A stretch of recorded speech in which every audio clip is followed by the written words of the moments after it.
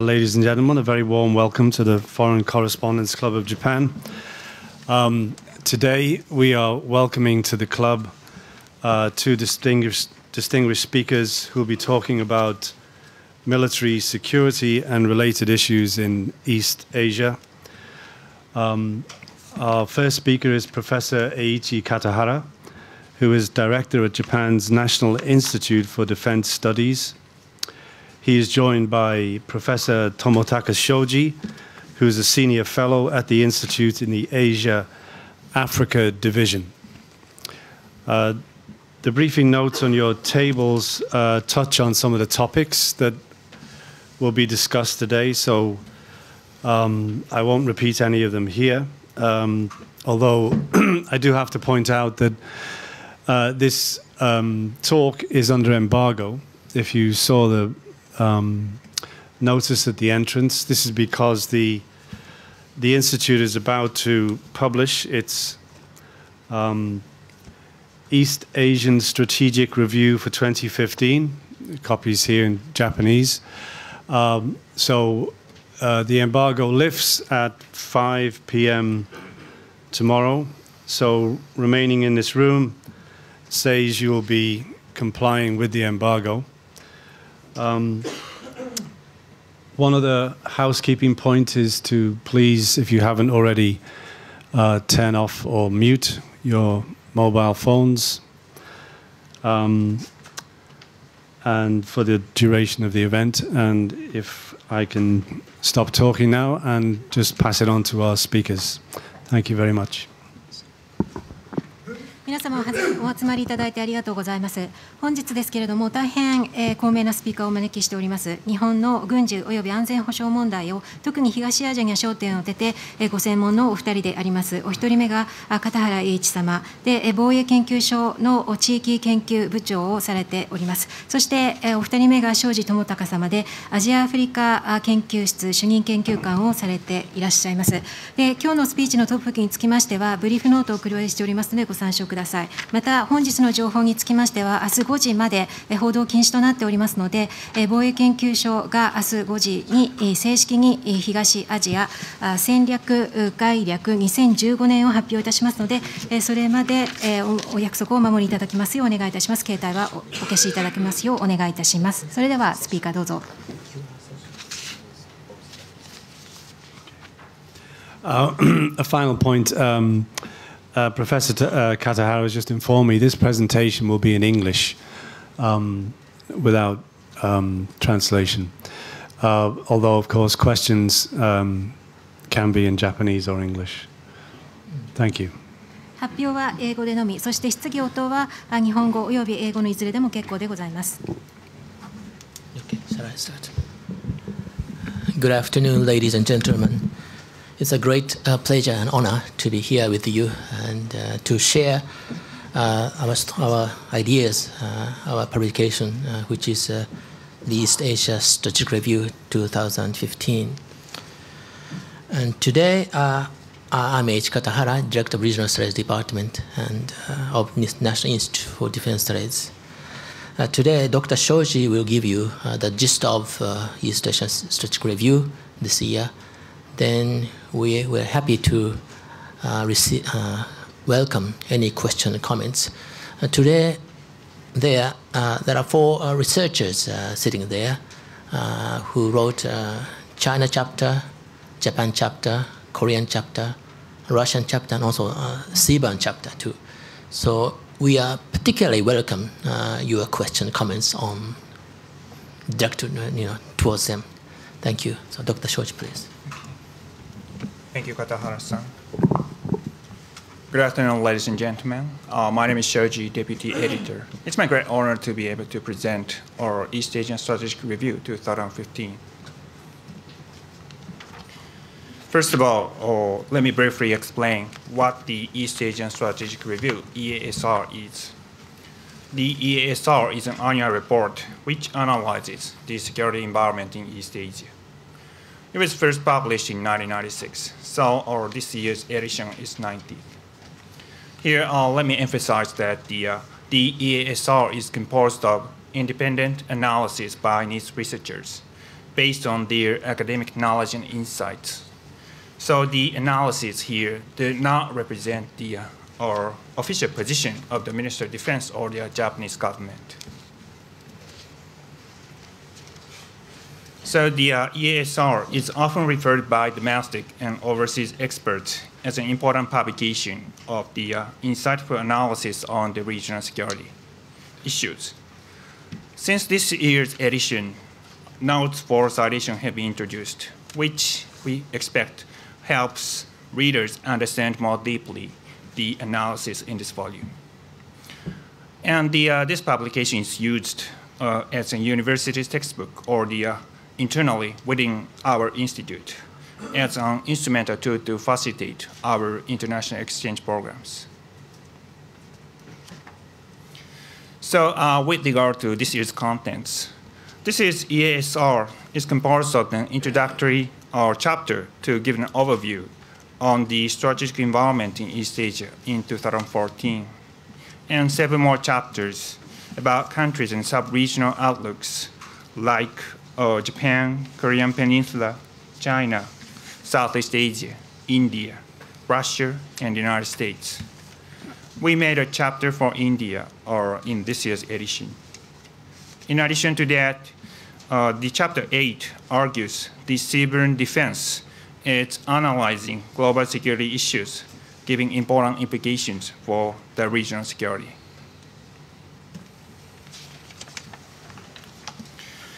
So first of all, it's for a general overview on the strategic environment in East Asia in 2014.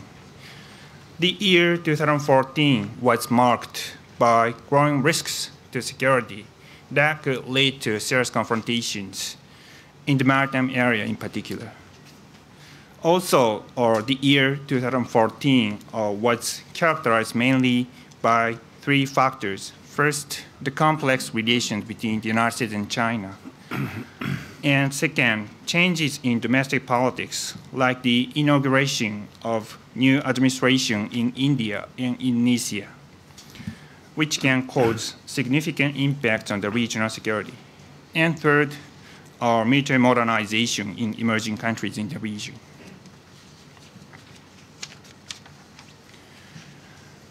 Chapter 1 talks about Japan's security policy.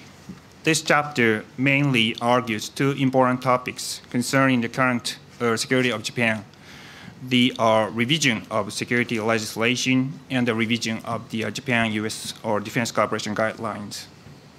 Regarding the right of collective self-defense, the cabinet decision, which was made on July 1st, 2014, aimed to revise the interpretation of Article 9 of the Constitution so as to meet the demands of the current security environment while maintaining the basic legal logic of the previous interpretation.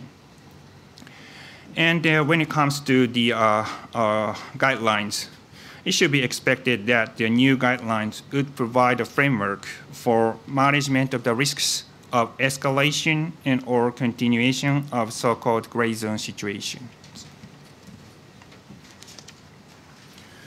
Chapter 2 is for the Korean Peninsula.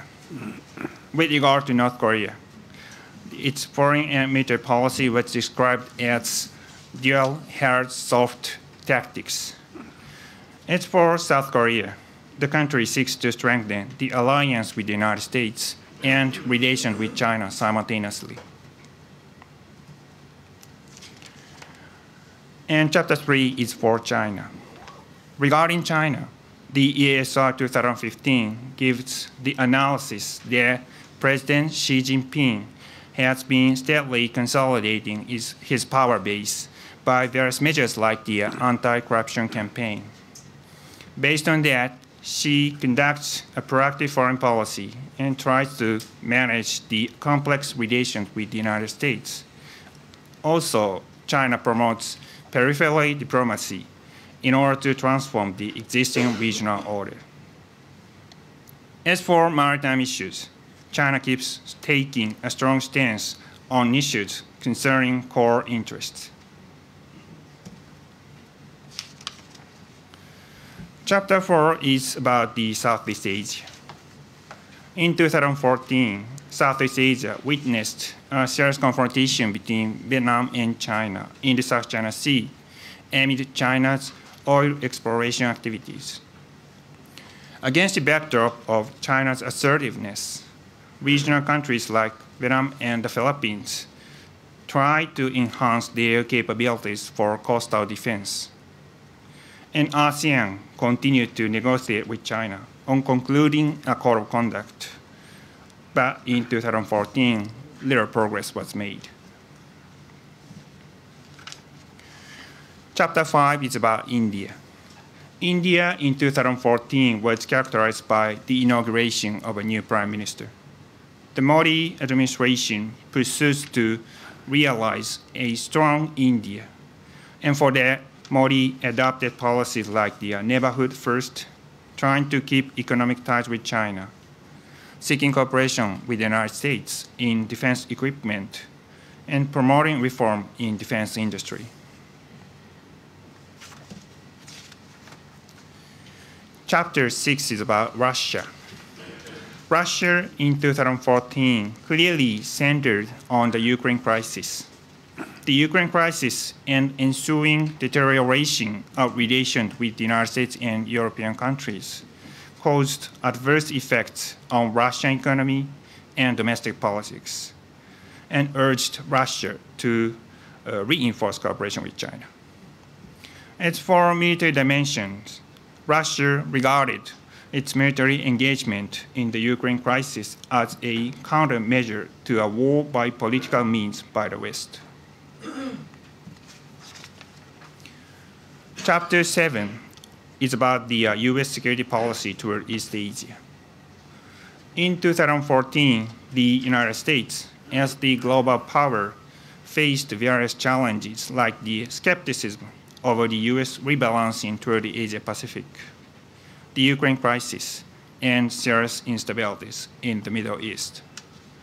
To sweep away these concerns, the United States took various measures like the President Obama's visit to East Asia to make sure the U.S. commitment to the region, more rotational deployment of the U.S. military in Eastern Europe, and military operations conducted against the ISIL.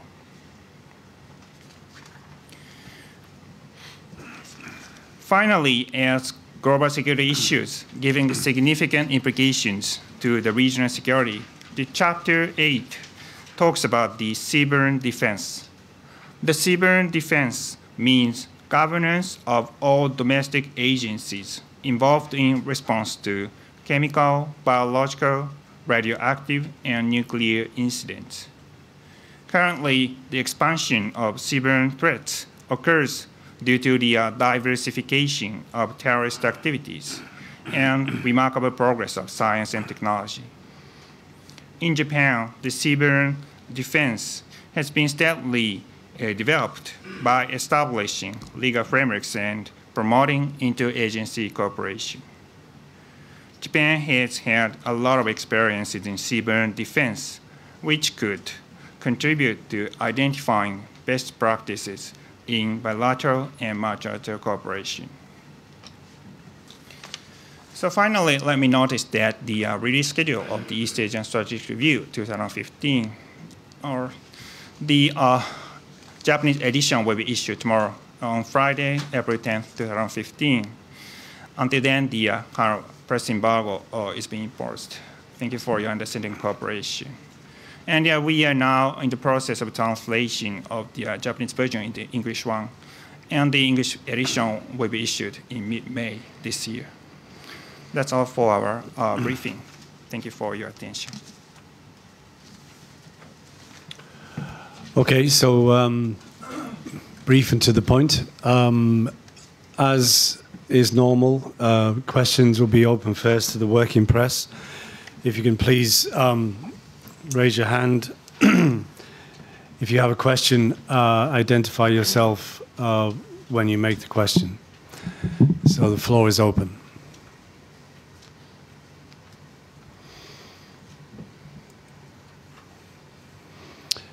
Okay. Oh, Richard.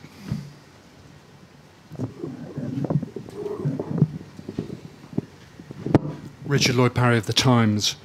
One of the most controversial aspects of Shinzo Abe's tenure as Prime Minister have been the attitudes which he and people around him have expressed regarding Japan's wartime history. And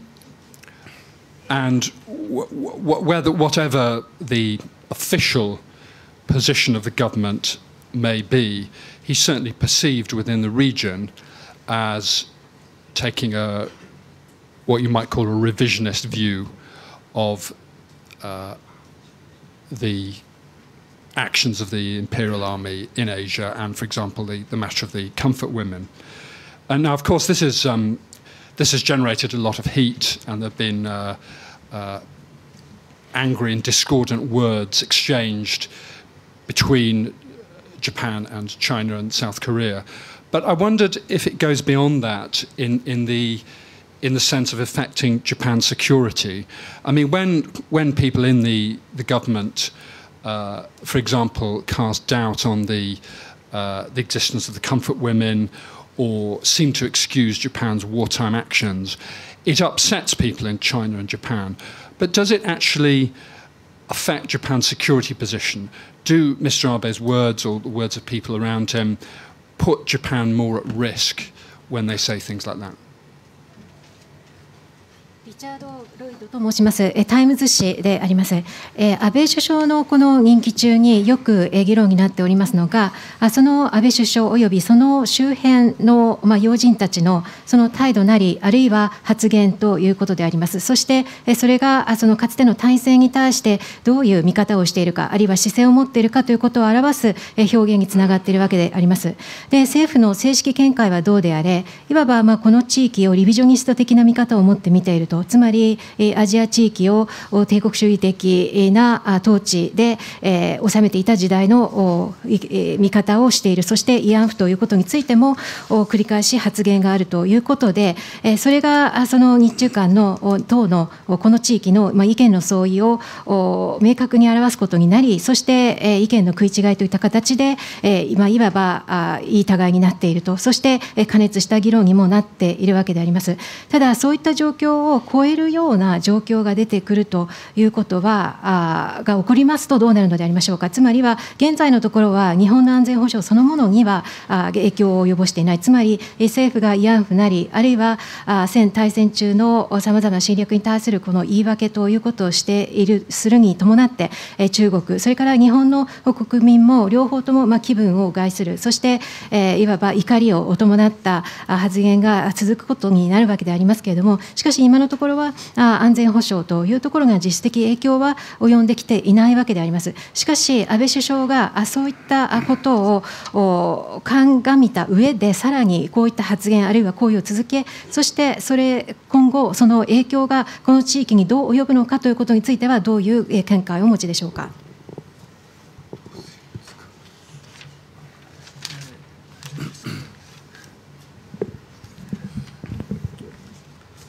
Thank you very much for a very thoughtful question. Actually, we are researchers, independent researchers, but we are also at the same time government officials. So we are not in a position to make any particular observations about our own government. But let me make some personal remarks about Shinzo Abe and what he has been doing. To me, I think the government of Japan repeatedly stressed that the government agreed on follow the Kono statement as well as Murayama statement as a whole. So that's one point. And secondly, Mr. Abe will make a visit to the United States soon. And he will make a major speech in a joint session of the U.S. Congress. I'm sure he will perhaps make his own observations about the history question. So you will see how his views about history in more clear terms. And last point I want to make is that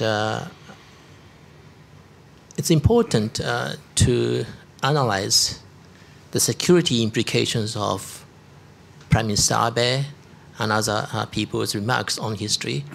But also we have to also analyze how Japan's neighbors try to use that sort of contentious issue. For example, China, they try to use the history issue to increase the Chinese diplomatic position vis-a-vis Japan. And also Korean government also doing the same way. So, but I think the whole process is quite counterproductive. Now the government of Japan is now committed to improve relationship with both China and South Korea. So I hope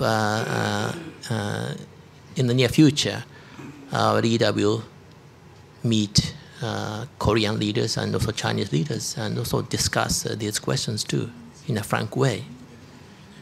Any authors on the table want to make additional remarks? Nobody? Okay.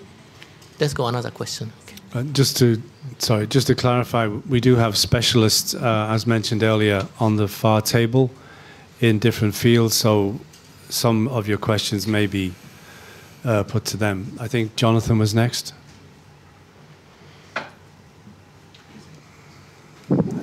Thank you. I'm Jonathan Sobel from the New York Times.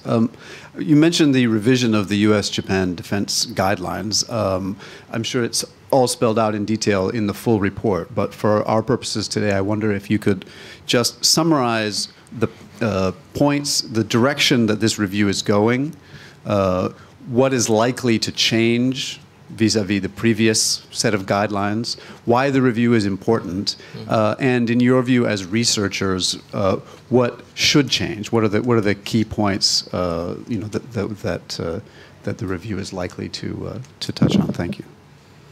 Actually, the guidelines have not been published yet, but Mr. Takahashi will make some comments on that question. Takahashi-san, please. About your question, I think there will be two big points of the new guidelines. Maybe more, but in my view, I have just two. And the one thing is to improve the institutional arrangement of defense cooperation to respond to some kind of gray zone security situation. I mean, gray zone means security challenge between wartime and peacetime, somewhere between that. And the current U.S.-Japan defense cooperation mechanism is based on some kind of black and white thinking. You need to turn on the switch to start the coordination and turn it off. So because of this mechanism, even the 2011's earthquake, disaster relief operation at the earthquake, when U.S. conducted the operation Tomodachi and Japan conducted huge disaster relief operation, there were huge requirements for coordination. But even at that time, that was not enough to activate the coordination body, which is established in 1997 guidelines. So this is a very, very big lessons learned.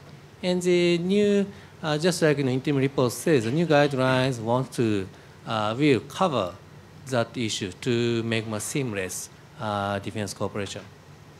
The second issue would be, in 1997, when the previous current guideline was signed, at that time, there's no discussion about space security issue or cyber security issues. You remember what kind of internet you used in 1997. This is a big difference from now. And even missile defense, U.S.-Japan Missile Defense Corporation, R&D Corporation started in 1998. So in 1997, there was no institutional framework about space security, cyber security, and missile defense. So such kind of new issue should be covered. So I think in my observation, these two are the big, big point for the new defense guidelines. Anthony?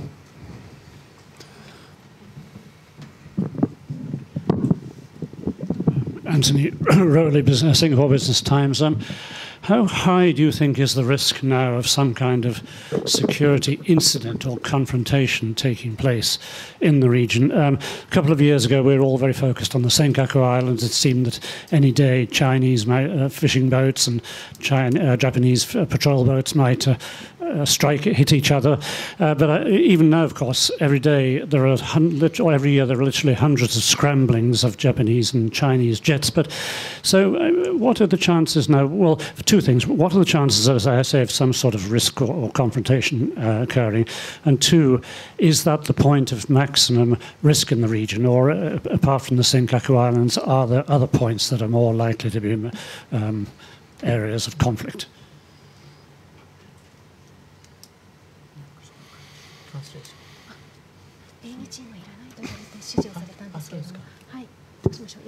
はい、アンソニーでございます。質問2つです。この地域において安全保障上のインシデントあるいはコンフロンテーションが起こるリスクはどの程度高いと評価をされてますでしょうか。もちろん尖閣ですとか、それからの周りでも中国の漁船と日本のコーストガードのパドルシップがニアミスをするというようなこともよくありましたけども、今も実は何回もスクランブル発進がされて何百回もされているということから、今このリスクのレベルをどう評価されているかということが一つと、あとはもう一つは尖閣諸島等のそのリスクがもう今そのリスクとして最大値のリスクとして認識できるか、あるいは他の何か大きな対立あるいは衝突のリスクというものがあり得ると考えられますでしょうか。Mr. Yamaguchi, want to try?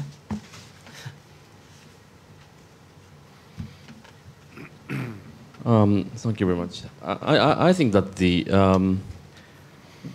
chance for the kind of crisis is very high. I think the situation like the vessels collision between the vessels or the near miss of the aircraft should be high, but at the same time, it's not the chance for risk is not equal to the chance of escalation or confrontation. So I think that there is some kind of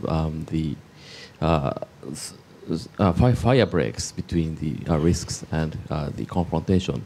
And I think it's very important to have some kind of deterrence mechanism and risk management mechanisms. Thank you very much. And also just want to make some additional remarks. The good news is that both China and Japan have agreed to try to develop crisis management mechanism now. So now working level, people are now talking about, concrete measures for communication or crisis mechanism. So we want to expect some improvement in that area. And perhaps South China sees another theater where we could perhaps, some crisis maybe growing. Maybe Dr. Shoji want to make some comments. Okay. Yeah. Thank you very much. I think with regard to the perspective of our student security issues in Southeast Asia, I think now we often compare the East China and South China Seas, and currently from my perspective, South China Sea is more tense than the East China Sea, I think, as exemplified in the confrontation that occurred last year in May or July between Vietnam and China. Then I would like to notice that the General Secretary of the Vietnamese Communist Party, who was the top leader of the Vietnamese politics, even referred to the possibility of war against China. So maybe as you know, Vietnam and China have a similar political system ruled by the Communist Party, and they have a kind of specific ties between parties. Even so, the top leader of Vietnamese politics mentioned such a thing. That meant that for Vietnam, the security situation in the South China Sea reached a kind of the watershed, even to change the fundamental conditions between Vietnam and China, or the China and other countries in the region. Thank you. Could I just follow up on that then? So would you, if there is a flashpoint in the South China Sea, would you define where that would be? Which is the most high risk? 南シナ海で最も高いリスクとしますと、それはどういう時点、あるいはどういうフラッシュポイントということになるでしょうか。In my view, many or small or the serious incidents occur almost every year in the South China Sea, and sometimes in the Philippines, sometimes or in maritime areas near Vietnam. So the last year, the Vietnam was a flashpoint, but the 2 years ago, kind of the situation between the Philippines and China was a flashpoint. So the it varies and it depends on the kind of the situations, I think. Richard again. Hello, I wanted just to follow up on my earlier question because I didn't quite feel that I got an answer to it.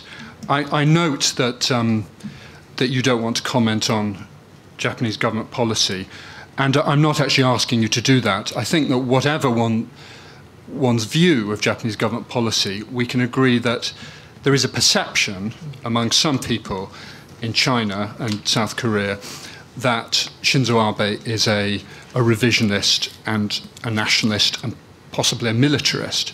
Whether or not that is right or wrong, what are the security implications of that view? はい、もう一度その政府の政策ということについてのそのものの意見を聞いているわけではなく、例えば中国ですとか各国の中に、いわば安倍さんがリビジョニストである、あるいはナショナリストである、あるいは軍事主義者であるというふうに見なす見方が存在しているということによって、安全保障環境に影響が及ぶかどうかについてのご意見をお願いいたします。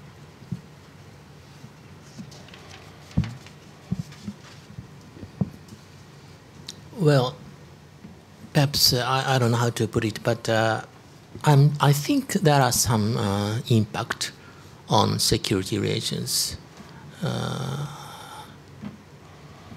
coming from Prime Minister's perceptions, remarks, and regional perceptions of our leaders' remarks about history. But important thing is that we have to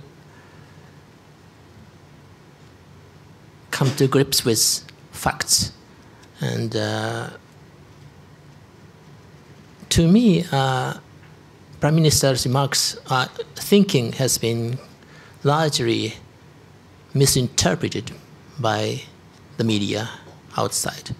So I think the government of Japan should be more seriously engaged in discussing these questions. That wasn't what I was asking. You started your answer just now by saying there is some impact on security relations from the Prime Minister's remarks. My question simply is, what is the impact? Well, one interpretation, this is not my view, but there are some views who say that Prime Minister or Japan's action could perhaps destabilizing the relationship with Korea or China. Because that could be how can I say?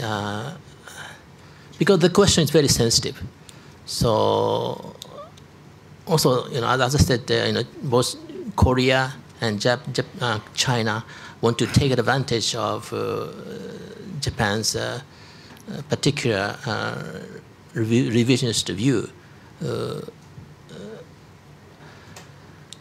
So there are some impacts, I'm sure, but and also the United States also is concerned about how Japan respond to China or Korea, because the situation could be destabilized.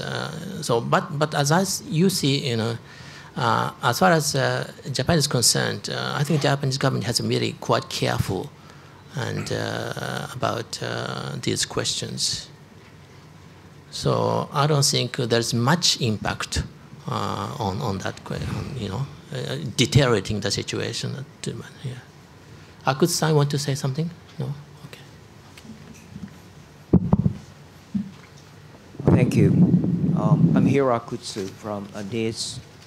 I wrote the current chapter. As for the issue of emotions and the security, regarding Japan, South Korea security cooperation, the records show that the impact of the kind of emotions talked in the media is one thing, but pragmatic security cooperation is quite another. Records show that, as you may know, especially in dealing with North Korea and its series of provocations, Japan and South Korea have been quite pragmatic in the area of security in defense, especially within the framework of the Japan, U.S., South Korea trilateral security cooperation. We already have basically reached agreement on sharing information in dealing with North Korea.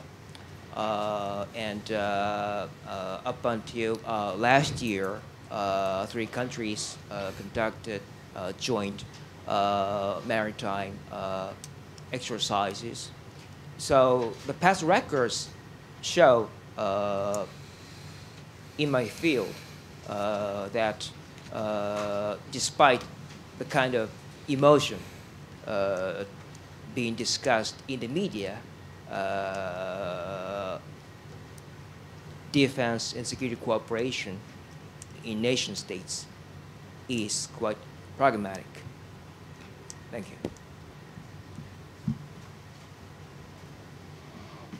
Any other questions from the press?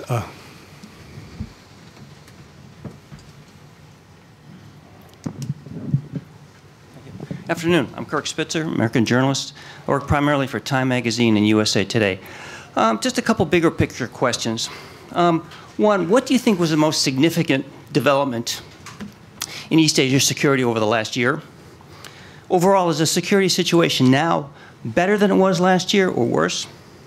And what are you expecting for the next year or so? Is there anything in particular that worries you? Thanks. カース・スピッツァーです。USA Today とタイムマガジンに所属しています。昨年、と比べまして、昨年の東アジアの安全保障の状況と比べて、最も大きく変わったものは何か、そして昨年と比べて、安全保障の状況というのは改善したのか悪化したのか、それから今後見通したときに、来年にかけて、何が変わってくると予想されるか、コメントお願いします。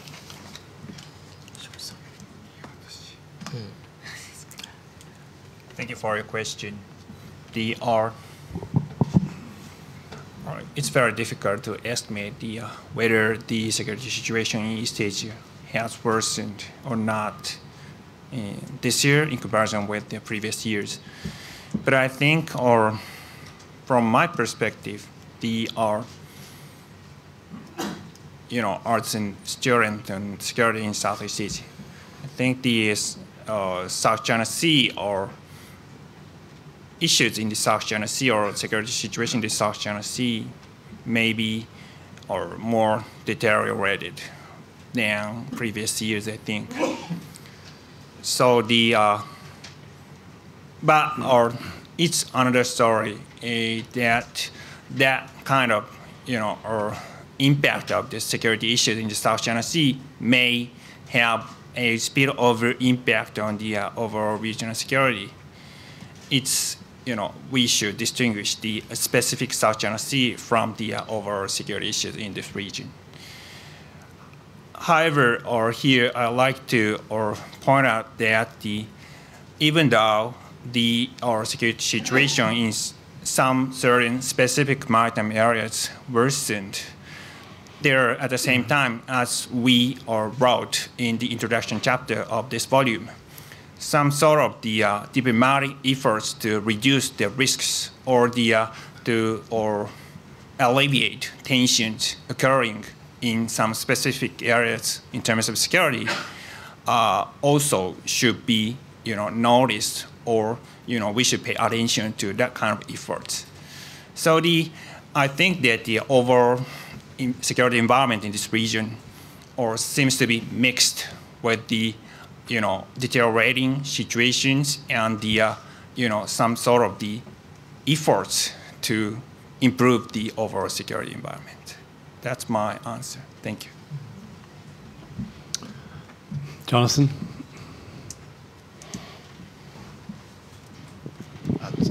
Jonathan from the New York Times again. I'd like to ask about the significance of Okinawa. I don't know to what degree the report gets into detail, but broadly speaking, I think the government's view and your view, it seems, is that given the changing security situation in Asia, the U.S.-Japan relationship in the broad sense is more important than ever, and a focal point of that relationship has always been Okinawa.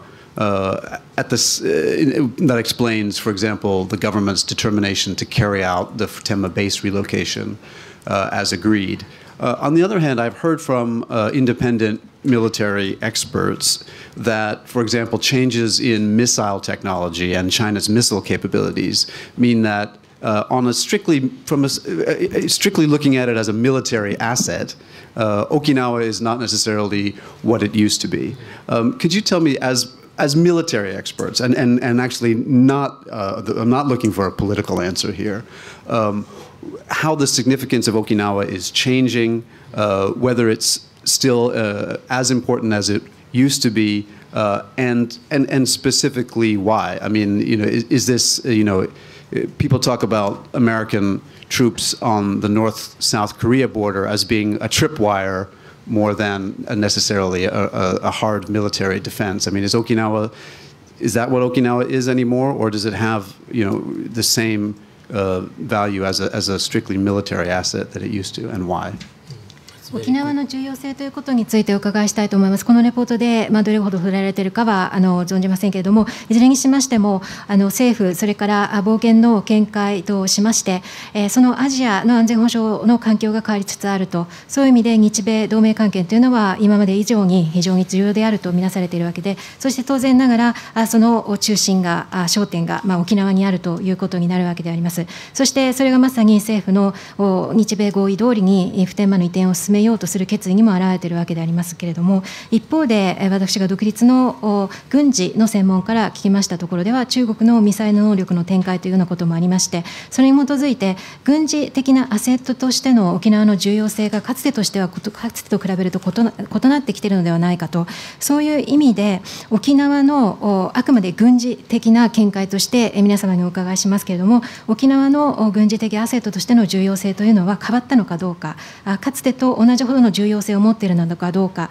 で、もしそのご意見に対して理由が伺えるのであれば Y というその理由のところもお願いをいたします。そして一部の軍事専門家によりますと、いわゆる北朝鮮と韓国の間のその軍事境界線というのはあくまでトリップワイヤーに過ぎないと言っている軍事専門家もいるわけでありまして、そういう意味で沖縄も同じようなトリップワイヤーに過ぎないのか、あるいはかつてと同じような軍事的アセットとしての重要性を持っているのかどうかお願いします。Very perceptive question. Thank you. And Mr. Takahashi, please. At first, this report doesn't cover Okinawa issue this year, and my short answer to your question is the Okinawa's strategic implication and strategic role is actually even more important than before. I have 2 or 3 reasons. First, as I said, now is the gray zone security challenge within the gray zone, somewhere between wartime and peacetime, is very important. So if you can just prepare for high-end conventional warfare, then some military experts' argument could be true. Actually, I don't buy the argument, but that could be true. But if you need to now we need to worry about the not just a high-end conventional warfare, but also gray zone and peacetime engagement. So thinking about gray zone challenge, presence of ground troops could be critically important. So in a sense, not just Okinawa, more specifically, the Marine Corps in Okinawa, the role of the Marine Corps in Okinawa is even more important than 15 years ago. And second, I know some military experts discuss that because of the Chinese ballistic missile force, frontline bases would not be useful or would be useless. So, but as I said, I don't buy that argument. I have two reasons. One thing is, for example, Marine Corps like ground troops. It is very, very difficult to strike ground troops by airstrike. Looking at the history of the U.S. air campaign, U.S. air campaign, and the Kosovo or Gulf War, even that time, that was very, very, very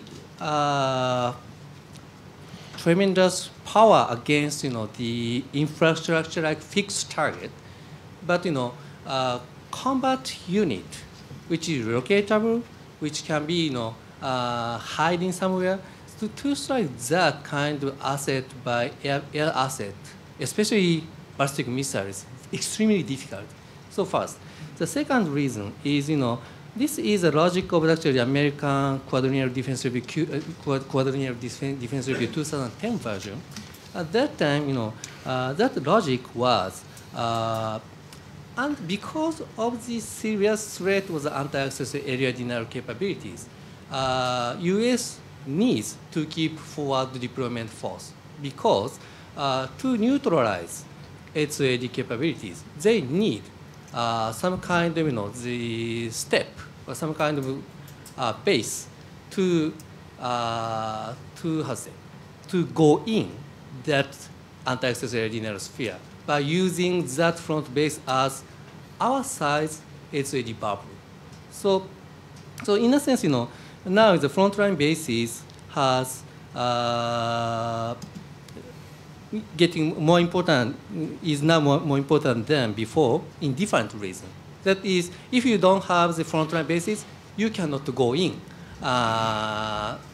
inside of the anti-access area denial sphere. Inside HAD sphere, Yeah. So, but if you utilize frontline bases, you could go in. So, in that sense, of course, that base must be resilient, or must be protected. So, you need to have say deploy additional or different assets compared to before. But with such kind of proper countermeasures, the frontline bases could be a very indispensable asset to counter anti-access area denial threat. So, for these reasons, I think the role of Okinawa is now even more important. And your last comment about triple I issue, and U.S. force in Korea near DMZ or U.S. ground troops in Berlin in the Cold War could be a triple I because that was deployed along with ground borders. But in case of Okinawa, that is an island. If you want to use them as a triple I, we need to deploy them in the Senkaku Island. But that doesn't work. So in a sense, I don't think that is, that is not a triple I. Anthony?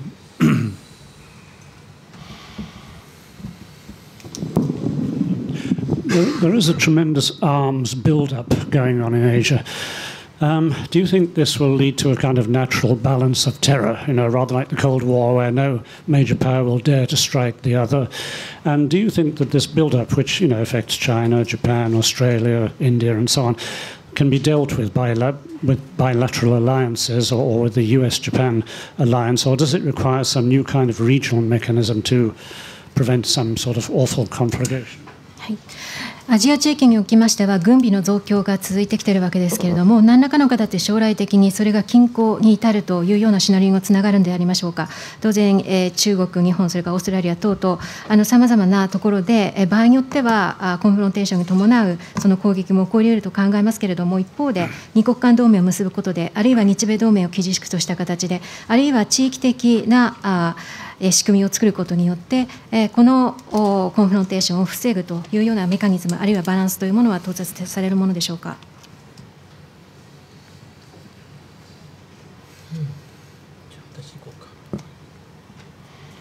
Thank you very much. It's a very difficult question because we don't know about the future. But I'm not pessimistic about the future. You are right that many countries are developing arms. And there are some people who argue that there is some sort of arms race developing. But on the other hand, first, the US-centered regional structure, regional order is still quite sustainable, and the United States is committed to remain in Asia.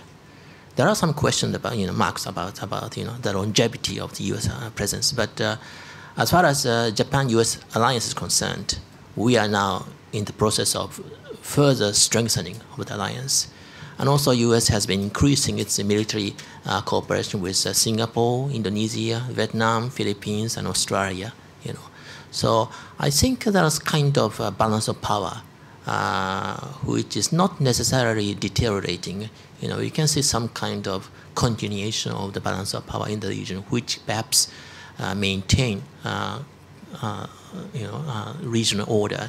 And also, on the other hand, there are some efforts to develop regional security architecture, like ADMM Plus, also East Asian Summit, And so, also, as I mentioned, there are some talks about crisis management mechanism between Japan and China. And also, US and China, there's some improvement about strengthening crisis management. So on balance, I can see some improving of the situation in the future. But we should be very, very careful about what we do, in our security policy. Can I add some more comments? With regard to the, our security situation in ASEAN, Southeast Asia. As you know, well, the ASEAN has a long history. It was founded in 1967, and it will be near the 50th anniversary since its foundation. So the Southeast Asian countries are economically developing, and they are building up their military. They are promoting military modernization. However, ASEAN, we can say that within ASEAN, the security environment can be said that to be secured because of the kind of the framework of ASEAN, I think. So of course, just a framework or just a kind of a loose collective or entity cannot always secure the security environment in a region. However, I think in East Asia, where there are some security kind of matters that have been happening and occurring in recent years, we should pay attention more to the kind of the function of multilateralism. Thank you. You have a question here? Yes.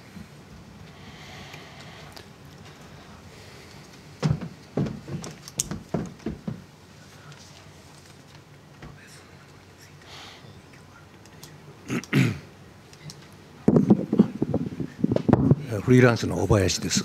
中国の一方的なエアディフェンスイニシアティブゾーンですか、防空識別圏が一昨年12月に彼らが一方的に宣言したわけですが、その後の展開についてですね、なぜこの白書っていいますか、レビューを2、30ページぐらい割いてですね、この分析をしていないのかが私まず質問。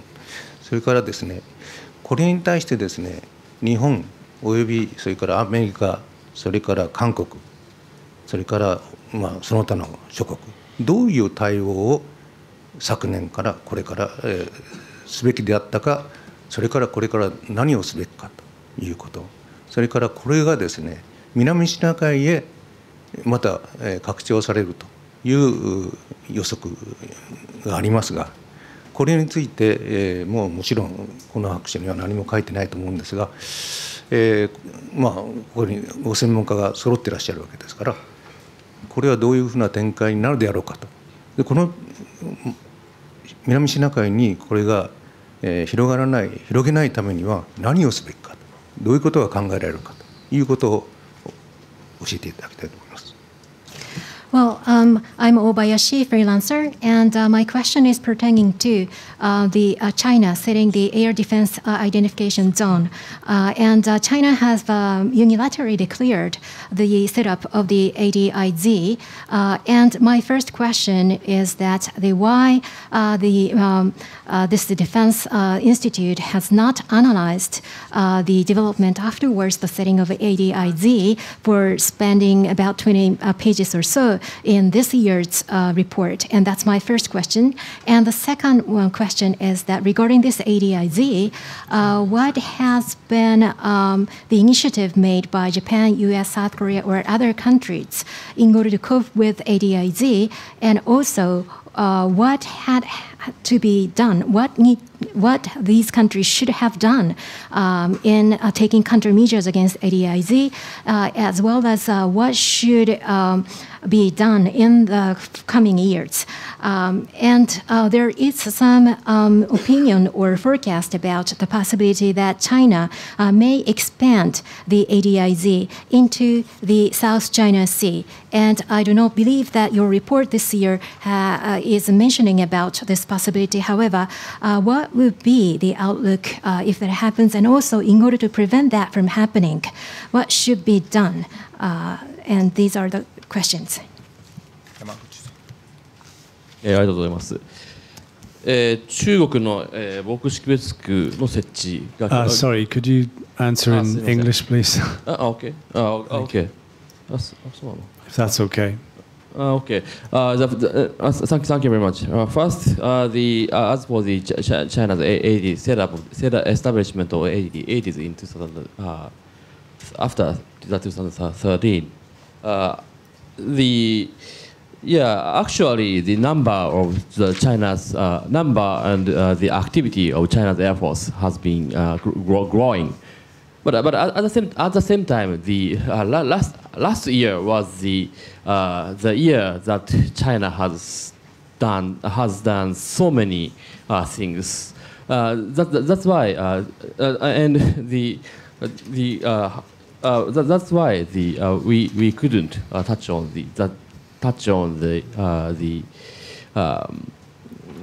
that issue after the setup of ADIZ.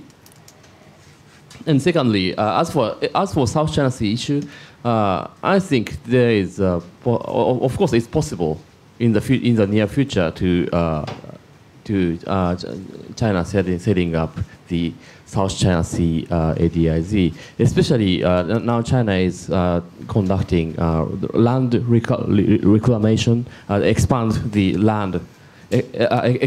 island in the South China Sea, and set up some kind of installation like a radar or airstrip or something like that, and that may contribute to the China's kind of activities in the South China Sea.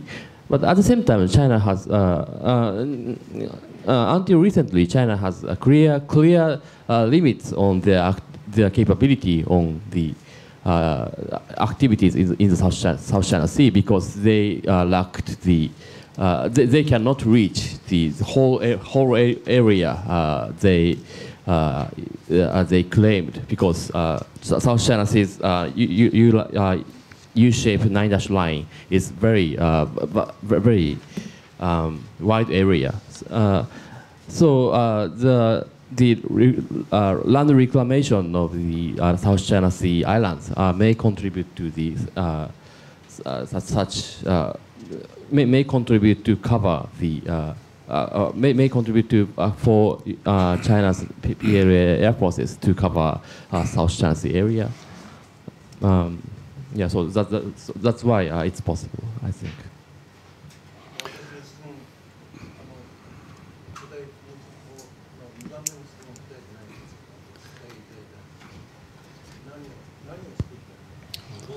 And the second question was that what should have been done to take countermeasures against ADIZ, and the answer was not full in that perspective. So he's once again asking that question.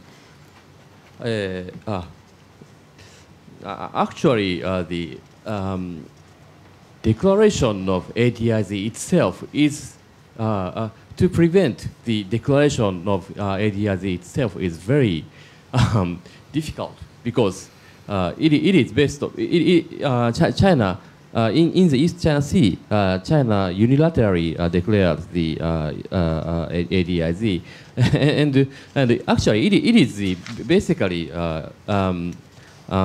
there's no legal basis in international law. That's why very difficult to for us to prevent the declaration itself, I think. Yeah.